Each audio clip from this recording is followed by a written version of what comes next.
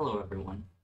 This video is intended for students in the CMSC 201 class for fall 2021, working on the Lost and Found project.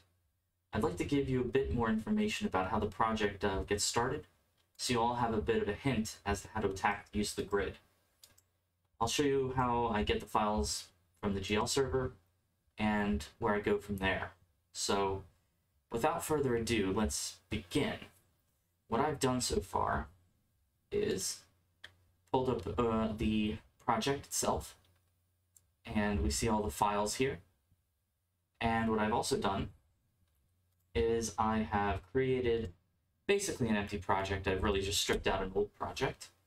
And I've navigated to, if you can read this, it's afs.umbc.edu, users, Eric 8, pub, CS201, fall 2021.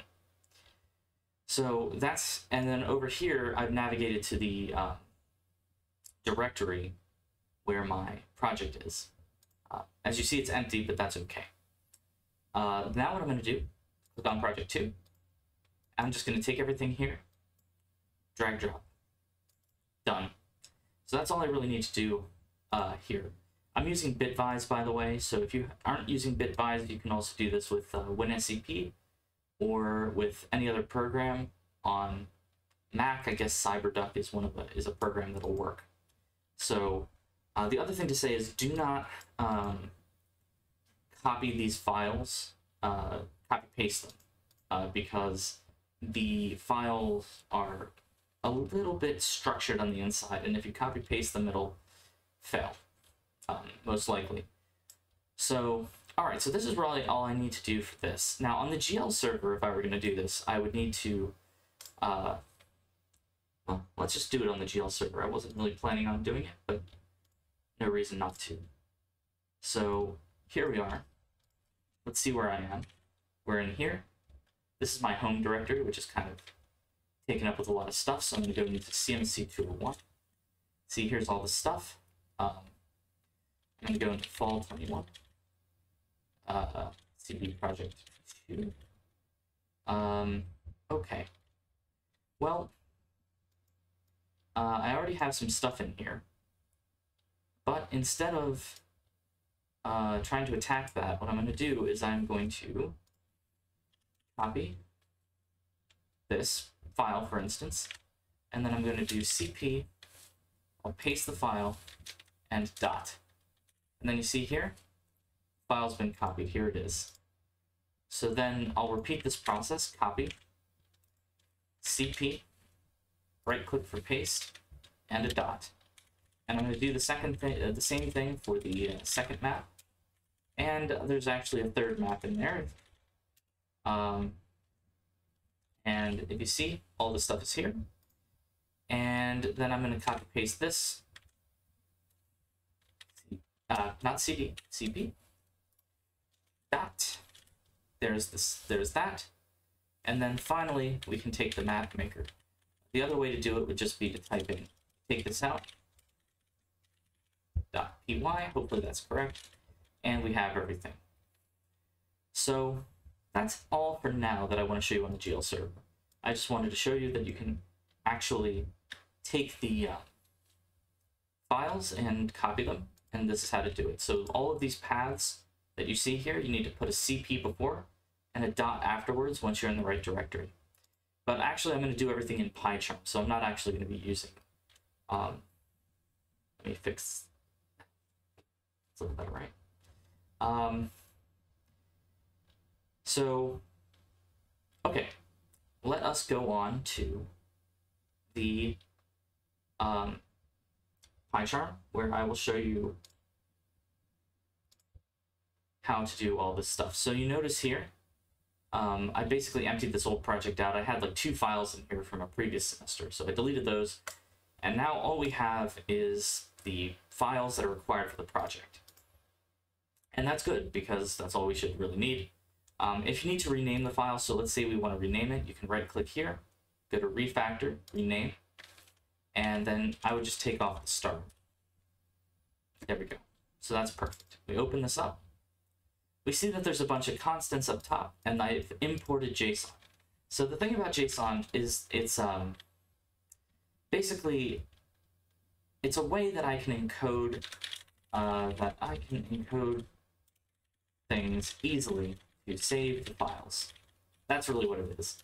I think it stands for the JavaScript object notation or something.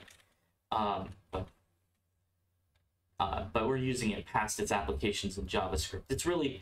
It's useful because it's a good way to save things to a file or even to a data stream and get them to be sent across the internet or a file, something like that. So the good news is you don't have to know anything about this, right?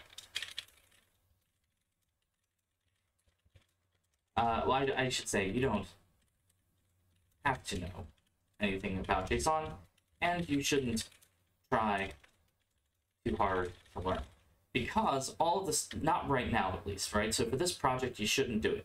The reason is because if you notice, I give you this one function called load map. And what load map does is loads a map. Surprise, right? So it takes a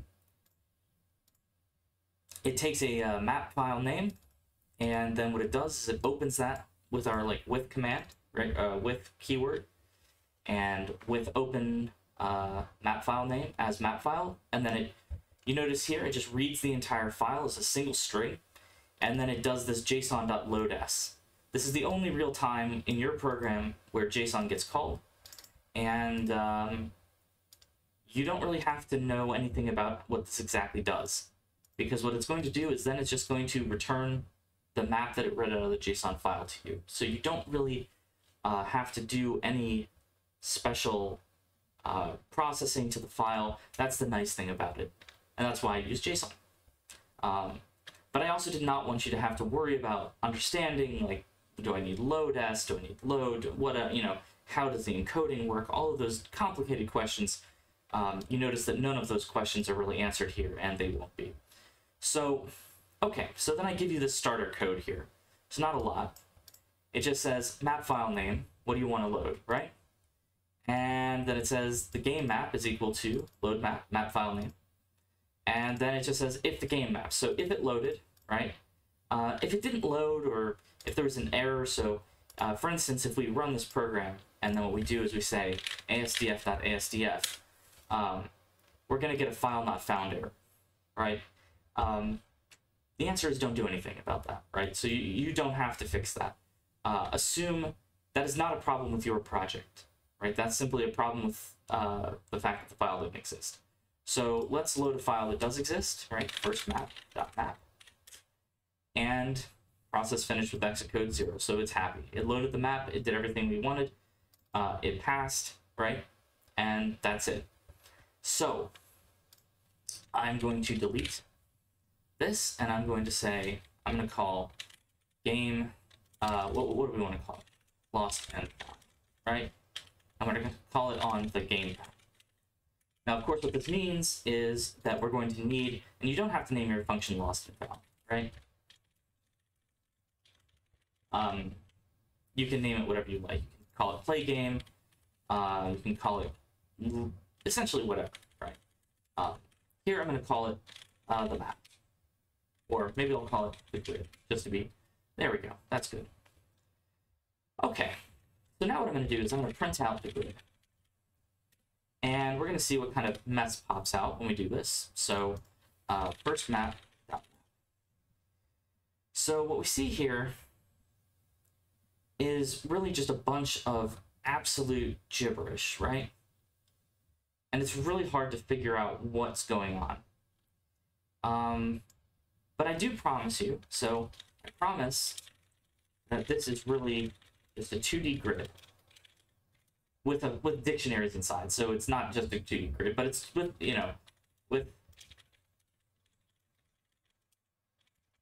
so that's the little caveat, but whatever.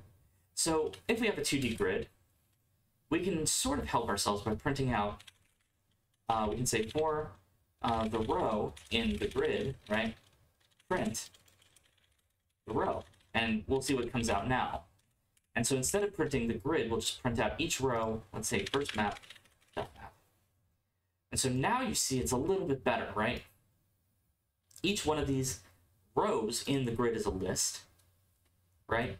And so how many rows are there? There's 1, 2, 3, 4, 5. And how many columns are there? 1, 2, 3, 4, 5. So this is a 5 by 5 2D list in Python, right? And each entry in that list, and you see here that that there's no items and there's no requirements. There's nothing. The only things that exist are underscores, right, which stand for floors, asterisks, which are walls, more underscores. Here's a D, which stands for door, and here I'm going to tell you that maybe we should change these constants to lowercase just for this. We should also probably make it so that our program is case insensitive, just to say that. Then X is for exit. So here we have the exit, right? And we have a bunch of walls, we have a bunch of this stuff. We have a secret, and we have a door, right? And so what we can do here is we can actually print out, or say, what should we say? Let's say grid square in the row. We're going to print out, what are we going to print out? So here's the thing. We're going to print out the grid square, and then what we're going to do is we'll set the end equal to maybe a tab. Let's do that. And then we'll print a new line, right? So let's do this and print out first map.map again. And now you see that all those brackets that were around here have disappeared. All we have are the dictionaries. But really, when we're displaying this map, we don't want to display the map with the items and with the symbol. This dictionary, we don't want to display it this way. What we really want to do is we want to display it just with the symbol. So what you can do is you can say symbol like this. And I'm going to replace this with a single space. Just if I left this as a tab, you'd see what happens, right? So if we left this as a tab, we would get something that looks like this, which is not as bad as I anticipated. It's okay. I anticipated the tabs being a little bit wider, so but anyway, I'm just going to replace it with a space, and so now you're going to see this. Let's load second map. Right? Okay. Now let's load simple map. Nice. And you notice that the door and the secret are both visible. No, not secret map, first map. Let's do this again. And now you see that there's just one space between them, and all of that is the way it is, right? The secret is right here. Just for testing purposes, here's the exit. Here's a little, this is an inaccessible area, right? If your player starts at 0, 0, then this is inaccessible, right? We can't get here because, well, there's walls all around it. I think that's pretty clear. Okay, so this is one way to draw the grid, right? And so here's the other way to draw the grid, right? Maybe you want to draw the grid in a different way. So these are using for each loops, and of course this is not actually how you have to draw the grid for the project. And the reason why is that, remember, the secrets must appear as walls until they are revealed, right? And so you never actually see an S, right? You should never see S in your grid because they're currently secret. And when they're no longer secret, they become doors. So you see a D. So basically what you should see when you're playing this game, if you're the player, is you have an asterisk that becomes a D. But really, it was a secret that became a D. But you're just going to have to decide, you're going to have to do a little bit of extra coding here to fix that so that it works correctly, right? So for instance here, if you want to use for I loops, which I think is actually a good way to do it, you'll have to do for I in range len, the grid, and then for j in range len, the grid at I. And so the reason why you want to do this is that this deals with the rows, right? Whenever you do range len the grid, this is equal to row indices. And the reason is because the row indices are the first index in a 2D list. So when you have a list that's called L and you have X, or A and B, let's do that, then the row index is equal to A. Or really A is equal to the row index, or however you like to have your equal signs. Okay, and the second thing to say is that when you have the range len, the grid, this is equal to column indices for the second index. So again, if you have L of A, B is equal to the column index. There we go. So let's proceed and draw out this again. So we're going to draw the grid twice. So actually, let us put in a print statement with a whole bunch of next lines. And the reason why I'm doing this is just, this has nothing to do with your project, right? Ignore thing, nothing to do with the project, just to make sure that it's obvious where one map ends and the next one begins. I ran out of room, so I won't even say that. So I'm going to say print the grid I, J, symbol, right? With end equal to, well, so what happens if I don't change the end? Let's see what happens. So let's do simple math first. So you see what happens if I don't change the end? Everything just gets an end line, right? So we don't want that. So we're going to change the end, say, to a single space, but then we get another problem. Remember, if we change it like this, what we're going to end up with is simple math. Or for instance, if we do it this way, notice here it's all in one line. There's no end lines. First map, dot map. Notice here there are no end lines. So outside of this inner loop, so this is the inner loop that's painting each one of the columns. When we get to the end of a column, we need to print a blank. Now, printing a blank is basically the same thing as printing. Remember, in this case, we haven't changed the end symbol, so end is equal to new line.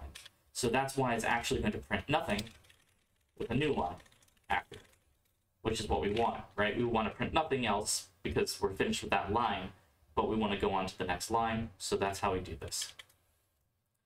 So the real trick in this project, right, is that, for instance here, the grid at ij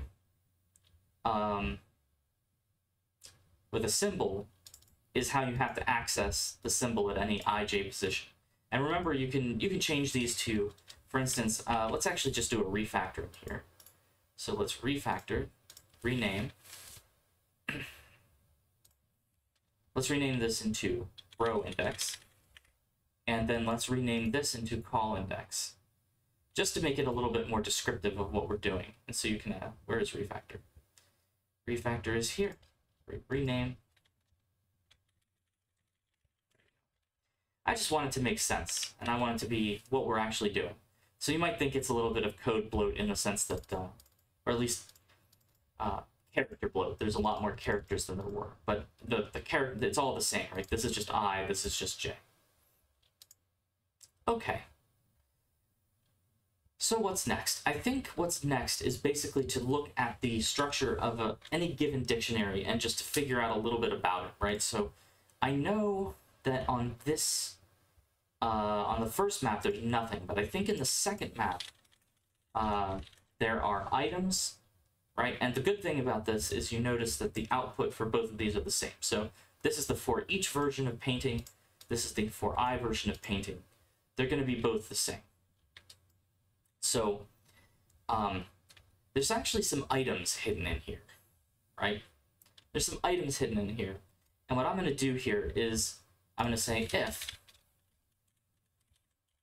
the grid at the row index, call index, items, then we are going to print out, or actually we should maybe not print them out, because we will print, what we'll do instead of printing it is we will change the symbol to items, I think. So we'll just print out think items. equals. And so what you'll see now is if we do this, that suddenly the items will become visible, at least in the second map. So let's load second map again. And you see now that the items are visible. Now let's open up the second map file. Not that we really should be doing this, but let's open it up and just see what's inside. So what we see here is a bunch of stuff. This is all for the first row, right? The only thing in the first row that's not just a floor with no items is this wall here, which is right here. So let's go to the second one. So here I put in the indentation so that it would actually kind of be nicely formatted so you could kind of read it. I don't suggest you really read through this too much, but now you see that this is the first row, this is the first column, so this is the dictionary that we're going to get for the first row, first column. And you notice here it says items, and it's not an empty list, it has the blue key in it.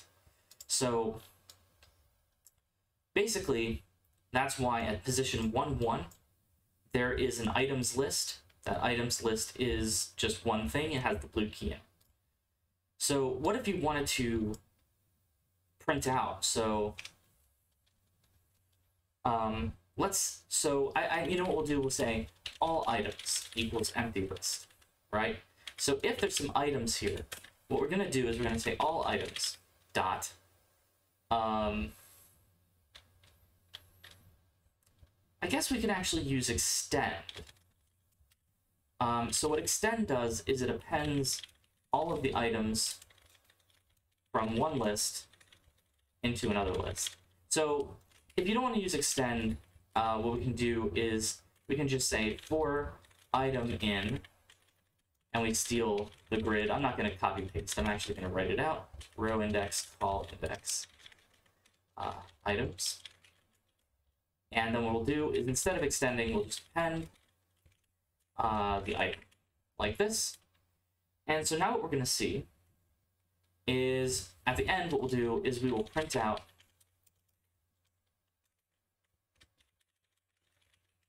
I think it's all items. So what we'll do is we'll just print out all the items at the end. So second map should just print the blue key, right? And it does. Not very interesting. Not very interesting. I think I put a little bit more into the third map, so let's look at the third map. Ooh, that third map is big, right? Third map is big. There's some secrets. I kind of made a little secret here so that you could theoretically go around this way, come right down to the exit. I forget if the secret requires anything. You'd have to find out. And there's some items here inside of this door.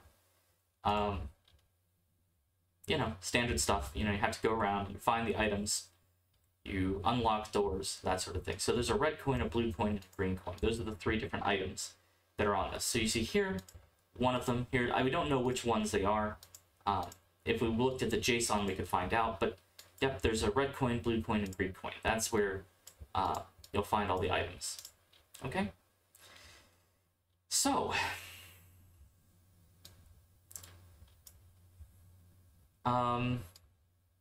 I think in the third map is an example of where the start is, maybe? Let's see if start is... Yep. So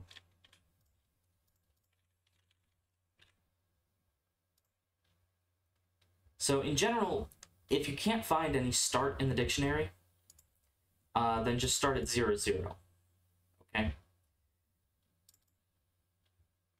So in this map, for instance, you would start at this position here for the simple map. So let me just draw the simple map again, right? You always just start at 0, 0. I think that's basically a pretty safe assumption. Here, you'll actually pick up the golden key here, because there's a golden key at the 0 position. If your character doesn't pick it up after the first turn, it should at least try to pick it up after the second turn. So wherever you are, you should check to make sure that that space doesn't have any items that you haven't picked up. But yeah, this is a little bit of an exception. Normally, I'm not going to put items right under your player's spawn position. Okay, so that's pretty good for that. And now I just want to show you, I think the last thing that I want to show you. So I've shown you this. how you can output some stuff, how you can make sense of the grid, how you can print out the grid at the row, column, and the symbol, right? Because that's the thing that you actually have to print out for the map. Finally, I want to show you how to use the map maker, because the map maker is just a piece of test code. It's a piece of code that we're giving to you in case you want to make new maps. And so you might think to yourself, man, it's a little bit hard to use. And the answer is, yes, it is a little bit hard to use. So let's make the map 7 and 13 long, and let's call it testmap. So don't call it testmap.map because I'll actually add the extensions for you. My code does that for you. So just call it testmap, hit enter. Now, it says, what does it say to do? Go and modify the file with the walls, doors, secrets, blah, blah, blah, blah, blah. So it says go and modify the file. Now, what file does it say to modify? Especially in PyCharm here. It doesn't seem like there's anything there. Well, here's the trick. You can kind of do this a little bit. Maybe sometimes it'll work. Or you can even reload from disk. So when you reload from disk, you'll see, there's a new thing called testmap.premap. So let's see what's in here. Not anything terribly interesting. It's just a bunch of floors. So now what we can do here is, we can modify it and make, I need to hold down shift. I'm not being as careful as I should. Let's put a door in there, right? Let's make a room like this. That's kind of like a plus sign maybe. And then put maybe a secret door here. And then maybe put, where should we put the exit? Let's put the exit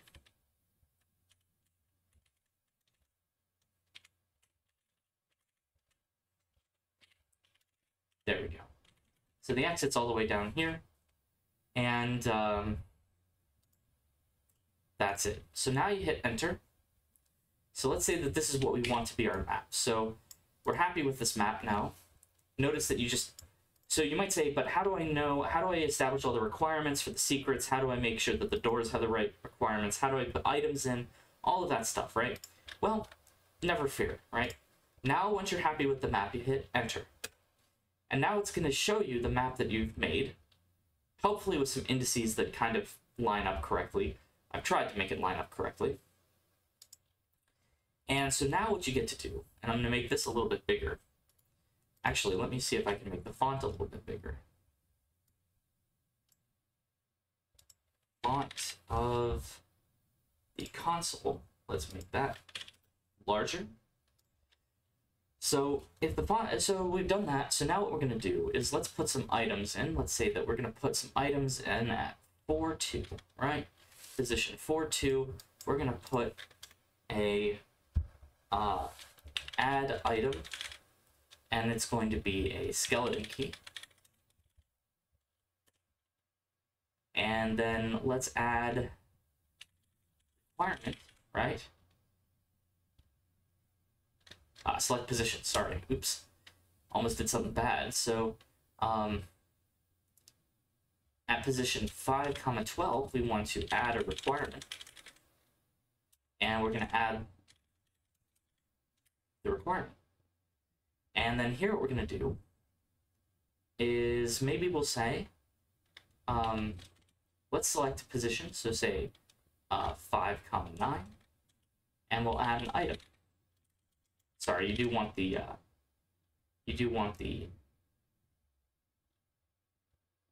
think you do at least. Let's check my code. Let's check my mapmaker code. Yes, you do. You want the little hyphen. Good, I wasn't wrong. Okay, I didn't want to make too many mistakes here. So let's add an item. Let's call it the blue obelisk, in honor of my little blue obelisk that I 3D printed.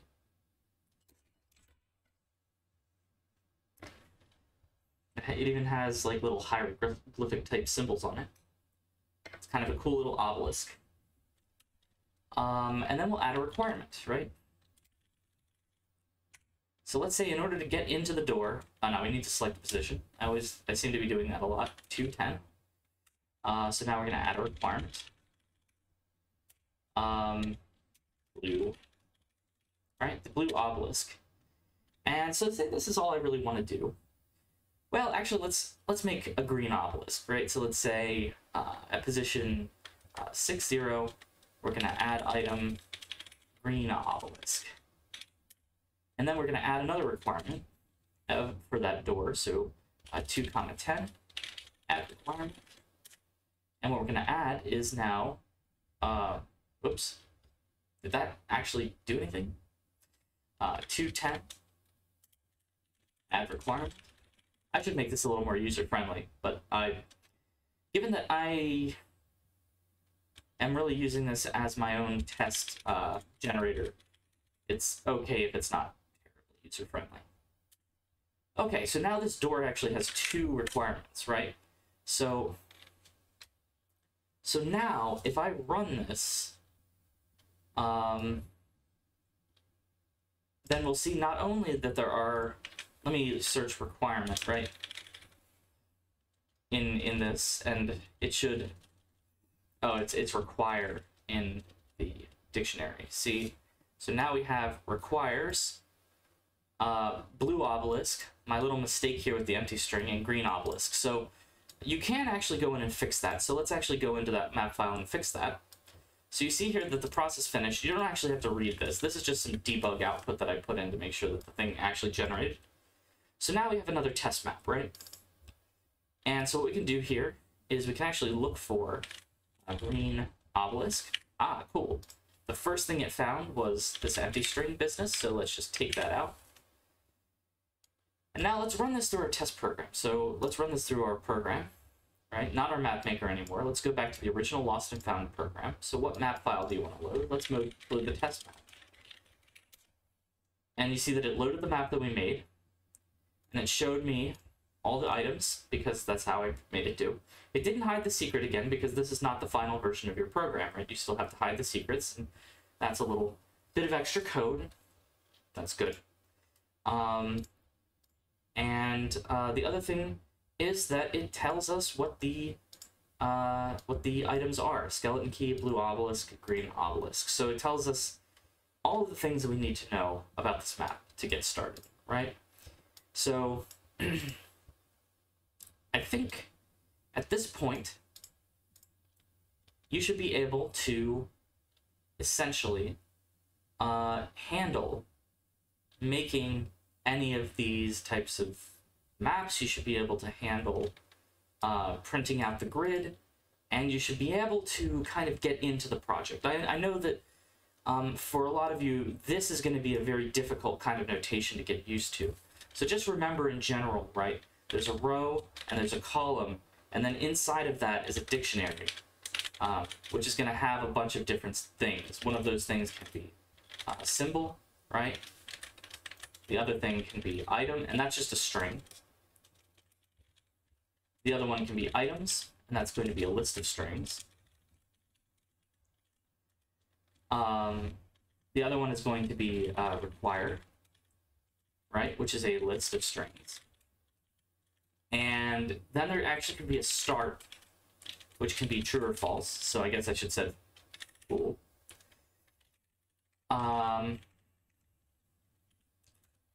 And what else? That is basically it, right? And so for just when you get started on the project, I would say focus on the symbol, right? That's what you really want out of the grid at first. And then focus on movement. Try to put your player down and check to make sure you're not hitting a wall, check to make sure you're not hitting a door that you haven't opened, that kind of thing, right? So, you know, try to get your character to move around on the grid, try to get them to not move off the grid, right? So you'll have to do a bunch of safety checking with bounds, so make sure that the new position never gets less than 0, and the new position doesn't get less than the length of the grid, and the X position isn't net less than 0, and the X position doesn't get bigger than the length of the columns, which is slightly different, right? So the length of the columns is this thing, right? the length of the rows is this thing. So you'll have to use those two as different range checkers. And once you do that, then you should be on the board. Once you're trapped on the board, you should be good to go. You should basically be able to move around. Then I would say maybe even collect items, right? Collecting items should not be too hard. Once you can move, once you land on some items, maybe, I don't know, think about how you might want to represent that. Think about how you might want to code that. How can you remember all the items that you landed on? That kind of thing. And then the next step would be figure out how to open and close, well, never actually close, so figure out how to open doors. Remember, when a door is open, it becomes a floor. So, hint, hint, right? And then with secrets should look like walls, right? So this should be an asterisk, actually. It's not because, as I say, it's not finished, but when you're finished, it will be an asterisk. Then you can change it not to an S, but to a D, right? Change it to a D for a door, right? So that people know, I found a secret. And, yeah, and then, how do you quit the game? You get your way to the exit, which is X. You are also allowed, if you want, with your user input loop, to have some kind of Q symbol if you want. So if you want to have some kind of, like a symbol that's not WASD for move, or E for use, if you want a Q symbol just to quit out of the loop, instead of having to like kill the program, if you're running a lot of tests, that's completely legal. We're not going to penalize you. I think I put one in myself just for testing purposes. So I encourage that kind of thing. Okay, I think that's all I really have on this project. I wish you good luck, and hopefully this will make some kind of sense to you. So I guess the last thing to say is, what do you do with all these pre-maps that you make? The answer is one of two things. You can either just delete them, right? Or you can save them and make new maps out of them, right? Because what you can do with the map maker, if you run the map maker like this, instead of giving it rows and columns, if you just say, it'll skip over that and it'll just skip to what file do you want to modify. And you can actually say the test map file, and it'll load the test map.premap, and then you can hit enter. And unfortunately, you do need to tell it how many columns there are. So I think there were 13 columns. I could read the file and check for you, but do it yourself. And so now here you can remake the test map file. So I'm actually going to kill this program so it doesn't mess up the test map, because I don't want it to actually write a new test map. But you can do this and make yourself a new test map if you want. What I would suggest is that what you do is you can rename this after you create the map, so that if you create a new map based on the pre-map, it won't overwrite. Because the program currently will just overwrite whatever test map you put in. Okay, I think that's all I have for you. I know this was a little bit of an extra bit at the end, but I always think of things right before I sign off, so there you go. All right, good luck on the project. Hopefully you can make some progress. Try to experiment with this stuff, right? So by the time you submit your check-in, I want to see, I want to see movement on the board, right? Movement on the board, and maybe picking up items or going through doors. One feature, because remember, it's all about, if you can get that far, then you can get to the end of the project. And if you haven't gotten that far by this Friday, then just remember, or this Sunday, or whenever I guess the check-ins due this Friday, but if you haven't gotten that far by this coming Sunday, the end of the, weekend, make sure that you get help on Monday, Tuesday, Wednesday, right? Because you want to get from wherever you are to putting things on the board, to moving on the board, to getting items, to opening doors, to getting to the exit, right? And then secrets, of course. Worry about secrets last. Just pretend they're doors if it hurts you at all, So, yeah. Okay. With that, I will let all of you go. Have a nice rest of your, hopefully, day. Of course, I'm recording this at like midnight, but that's just that's the normal life, isn't it, of a coder? So, all right. Have a good day or night whenever you're watching this. That is all. Signing off.